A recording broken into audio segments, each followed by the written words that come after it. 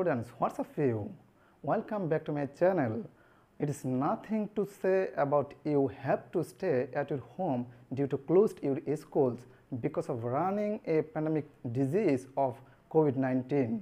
That's why I came to you another new topic on chapter 11 as according to your chemistry book. In my previous video, I discussed about the only introduction of hydrocarbons, but today I will discuss about the only aromatic hydrocarbons. There are two types of hydrocarbons. One is aliphatic hydrocarbon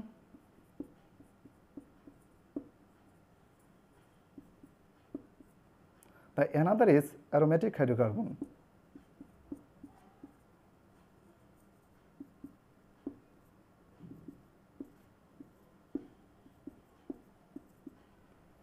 Now, before starting the aromatic hydrocarbon, I want to say some words to you, the students who are SSC level students. For them only, there are two important questions in this topic, such as the question one is that what do you mean by aromatic hydrocarbon, and the another question is that benzene or naphthalene is an aromatic hydrocarbon, explain it.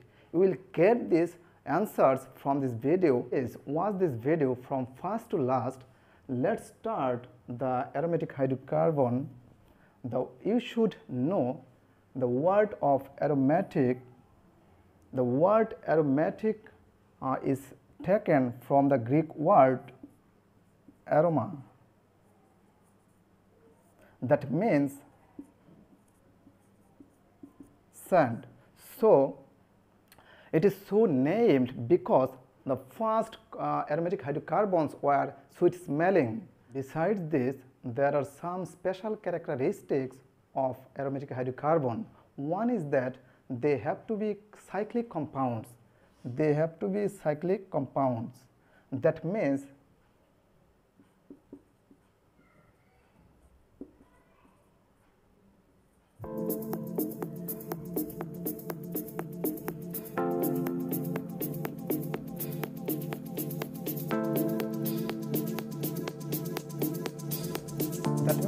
terminal carbons connected together and make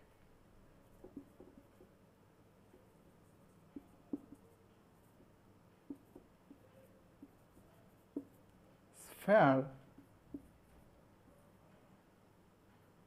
or cycle. The second characteristic of aromatic hydrocarbon is that it is a planar compound. What do you mean by planar compounds? A compound is said to be a planar if all the carbon atoms lie in the same plane. You can see the structure of benzene as a planar compound on the screen. The last one is that it has a masked alternative double bond. What do you mean by alternative double bond? Very easy to say.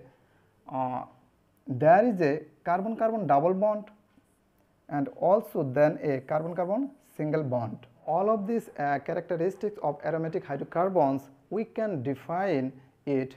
The aromatic hydrocarbons are those hydrocarbons in which they are generally 5, 6 or 7 membered coplanar compounds or cyclic compounds, and also it has a alternative double bond. That means there is a carbon-carbon double bond and then a carbon-carbon single bond. There are a lot of examples for aromatic hydrocarbons, but in your textbook only 2 examples are given. I am showing them.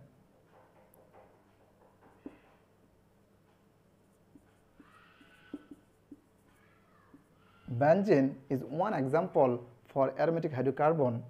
The another is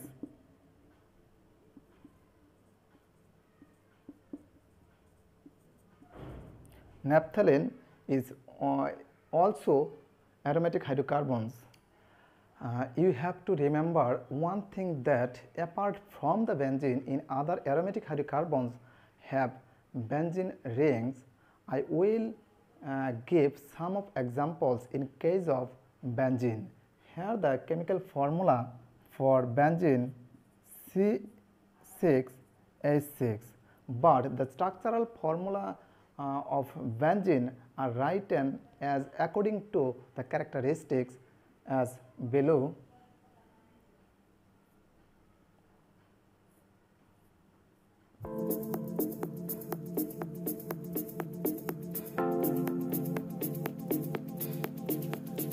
There are 6 number of carbons in this compound, so you have to write the number of carbons side by side in a cyclic ways. So here carbon-carbon double bond, and again carbon-carbon single bond, and again also carbon-carbon double bonds, then carbon-carbon single bond, then also carbon-carbon double bond.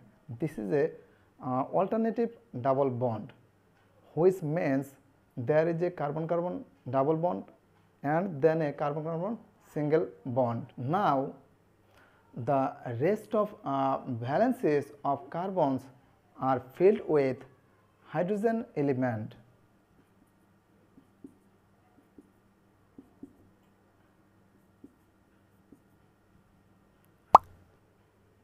But it has another structure for benzene.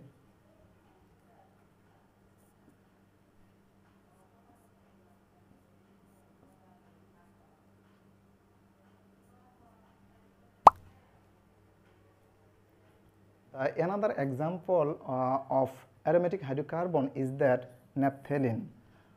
The chemical formula of naphthalene is that C10H8. But in the structural formula of naphthalene, there are 2 benzene rings are connected together. So we can show it as the following structure.